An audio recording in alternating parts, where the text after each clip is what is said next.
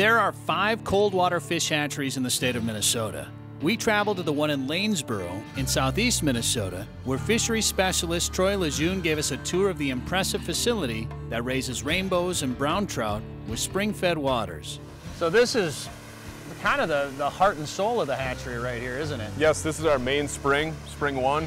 We also have another spring that comes off the back of the hillside, but this one facilitates most of our hatchery right here. So all the water that gets used here comes out of the side of this hill right here? Yep. We get up to about 5,000 gallons a minute. Wow. And majority of it comes from this one. It's always 48 degrees because it's spring fed. And it helps out because it's got a lot of dissolved oxygen in it.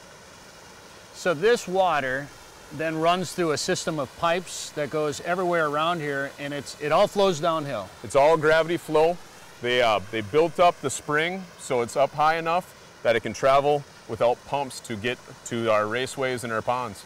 Saves you a little bit of money. It saves us a ton of money.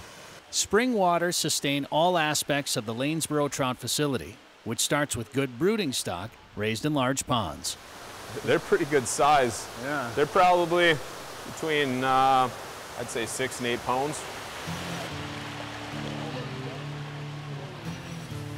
Broodstock is actually the parents. They'll be the males and the females that we spawn, where we take the milt or sperm from the males and fertilize the female eggs to create more for our production. And you keep all of those together, the males and the females together? We keep males and females together a lot of times, but when we spawn them, we take a younger male, like a 3-year-old male with a 4-year-old female. And this is because when you got all 3s and all 4s together, if you spawn them together, there's a chance of incest. So this is why we want to keep our genetics as wide and diverse as possible.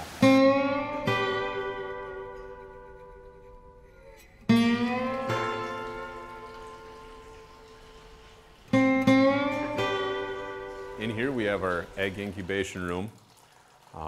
This is a he stack. What we do is we have the eggs in it, the water comes in through the back, comes underneath, goes through a screen, upwells through so they get their oxygen, comes out the front, circulates in the back, and then drops down to the next tray. In these stacks we have 8 trays, and so we can use 4 gallons a minute of water to facilitate hundreds of thousands of eggs. How long do you keep eggs in here? Eggs will be in here for 30, usually about 30 to 36 days. And at that time, they'll be hatching. We'll bring them into our nursery and let them hatch in there. So after the eggs hatch, this is where the fish go? Yeah, we bring them into our nursery here, and we actually have smaller tanks that set up on the top so that it's easier for us to handle.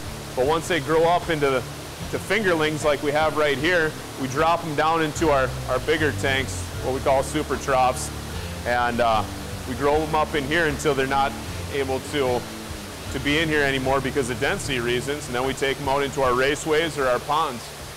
We have the red lighting mainly for our brown trout because they're very wild and skittish, so when it's kind of dim in here, we can still see and we can work with them, but it doesn't bother them as much.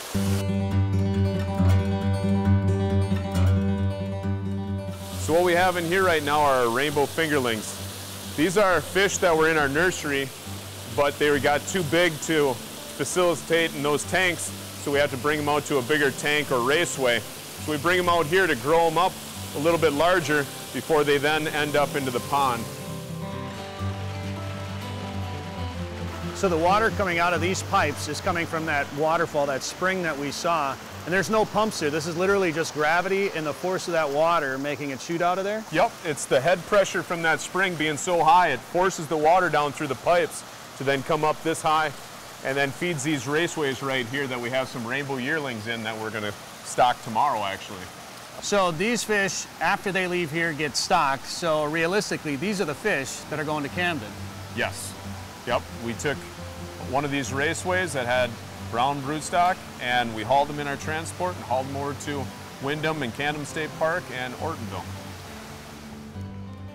Well, this is pretty cool with all the ponds, and I mean, you got the fish and you got geese, you got the bluffs up there. This is a really neat area right here. It's beautiful down here, you know, from buildings to other buildings to the Root River, bike trails. It's very scenic. I could think of worse places to live. Yeah, I and like work. it here.